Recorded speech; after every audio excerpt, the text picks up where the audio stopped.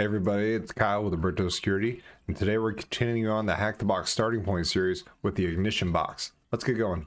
Alright, so I already got a box up and running. I'm going to grab our IP here, hop right into Kali, and I'm going to do a sudo nmap, put in our IP address, do a -sv to try to get our version number, and then -sc to do a standard script search.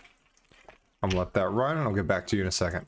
Okay, so it looks like it was only able to find port 80, which is just your standard HTTP page. So let's open up Firefox, let's launch this page and see what we can find.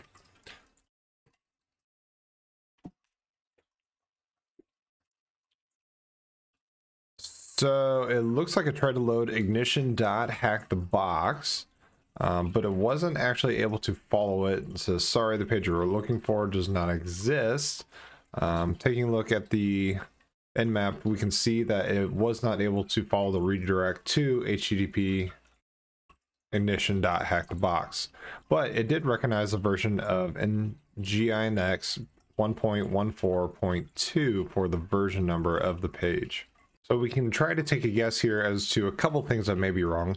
The first being that we never actually entered the correct name. So maybe we mistyped what could have been the host name. The second could be that the IP address is hosting multiple host names using virtual hosting.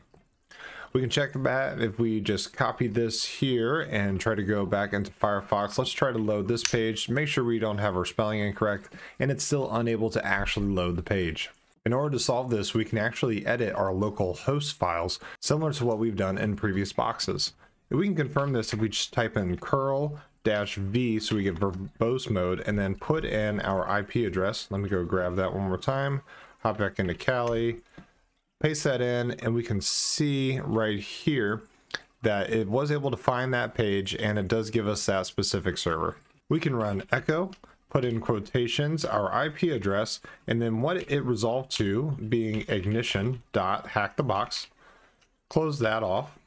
We're going to pipe this and do a sudo t, so we write to a file, -a to append it, and it's going to go into our etc/hosts.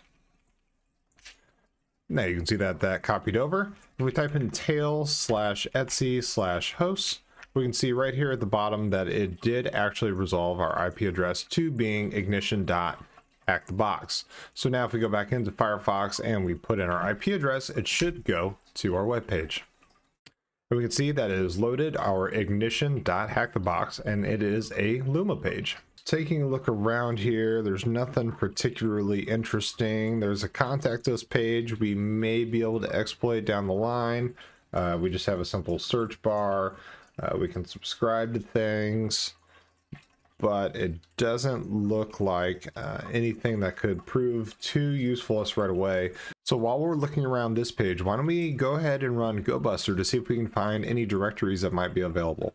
So I'm going to type GoBuster, and we're going to do a directory search, -u, put in our IP address, -w, we're going to specify our word list being user share word list, dirbuster, /directory 2.3 small. And let this run and let's see what it can find for us. So what we get back is actually an error code. This is probably because it's not able to resolve the URL by the IP address. So I'm going to type in the full address being http://ignition.hackthebox. All right, let's let that run and see if it's able to find anything for us.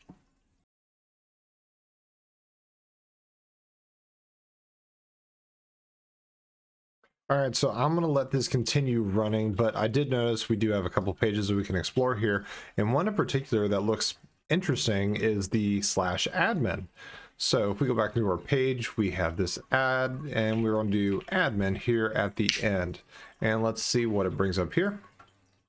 And we get a login page to something called Magento. All right, since we have a login page and we know it's Magento, why don't we just take a quick search here and see what the Magento default password is. The default username for Magento router is admin. Okay, so we know that we're going to try to log in as the admin user, and the default password is 123123. So let's go back in. Let's try to do admin. Let's do 123123 and sign in. Okay, invalid form key. Let's refresh the page. Okay, and let's enter admin and then 123 123. Press enter on that.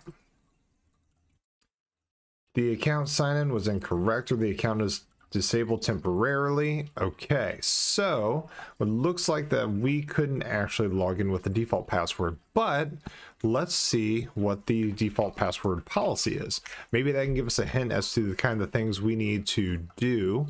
And it says, note that Magento has specific requirements for admin passwords. It means that such passwords must be at least 7 characters long and include both letters and numbers. Now, this is something that we might actually be able to create with a common password list and then have these specific requirements written directly in. So I'm going to open up another terminal here. Now I'm going to look for a specific password list to use. So I'm going to look at user, share, word lists. I'm going to use sec lists, and let's see, we got passwords. And after that, we can do something like the 2020 200 most used passwords. Might be a good thing to look for. Let's cat that out. Okay, we have a whole bunch of common passwords. This looks good, but I think we can curtail this even more to be something that is more in line, that works with the default admin password policy.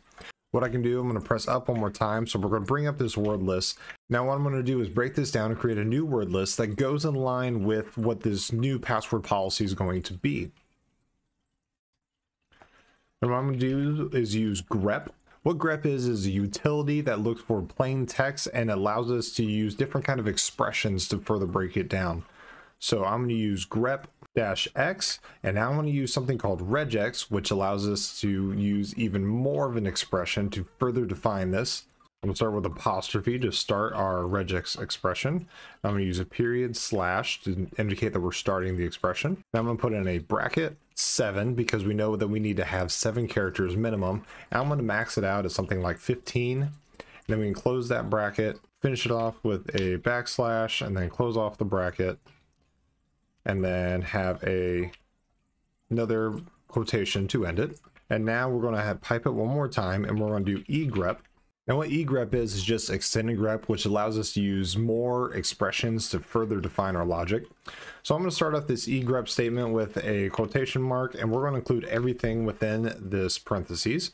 And I'm going to start a bracket because now we need to include the logic, that is, we have every number touch every letter, and the other way around, where every letter touches every number. Because remember, within our password policy, we have to include both a number and letter.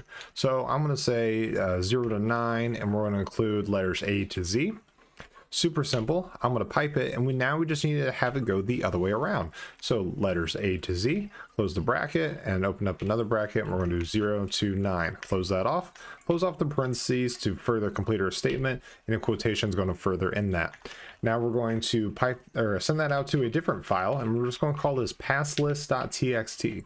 Press enter on that, and now if we cat out our pass list, we can see that it is further defined and it's much shorter, but it includes everything that has both letters and numbers, and it doesn't matter if it's capital or not.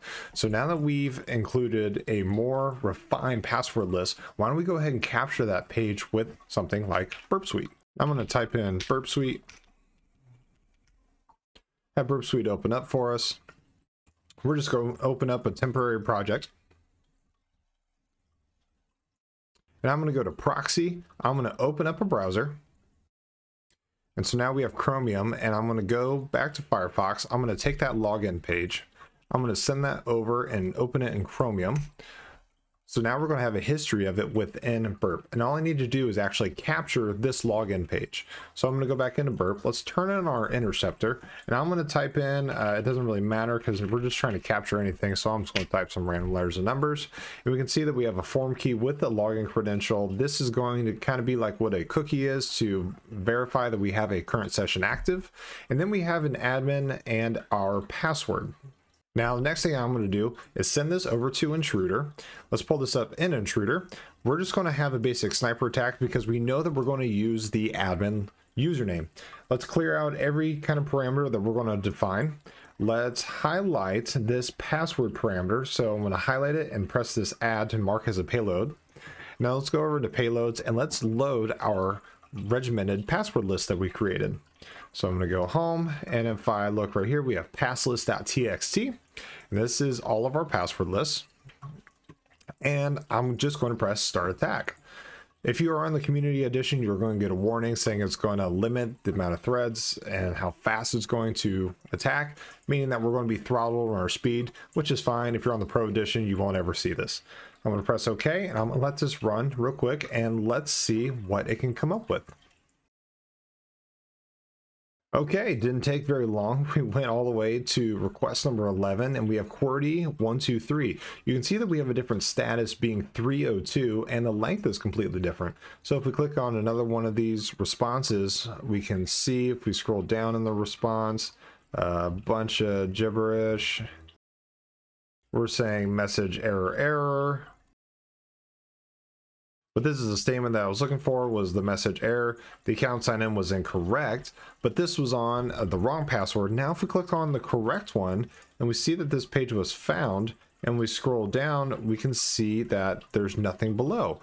And this is because when we have a 302 page, it means that it's being redirected to a different page that we could then follow. Now that we know what the password is, QWERTY123, I'm going to go back into proxy. I'm going to turn this intercept off. It's going to recognize that we have an incorrect login. This is saying our form key is wrong, which is fine. Let's go back into Firefox. I'm going to refresh this page, just have it resend, just so we have a new form key. We already know what the password is, so at this point, just having a good form key is all we really need. I'm going to type in admin and QWERTY, QWERTY123. Sign in.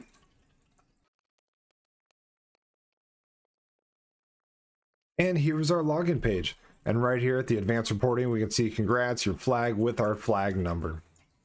Let's go back in and answer these Hack the Box questions. What service version is found to be running on port 80? Well, let's go back in and review our nmap scan. I'm going to go ahead and cancel that Gobuster since we have already found our answer. And we have on port 80 NGINX 1.14.2. What is the 3-digit HTTP status code returned when you visit http:// enter machine IP? Let's go back in and look at our terminal, and we can see when we tried to visit it, we got a 302 found.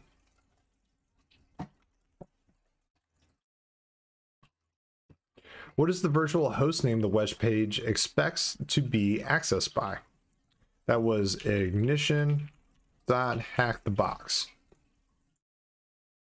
What is the full path to the file on a Linux computer that holds a local list of domain name to IP address pairs? That is /etc/hosts. Use a tool to brute force directories on the web server.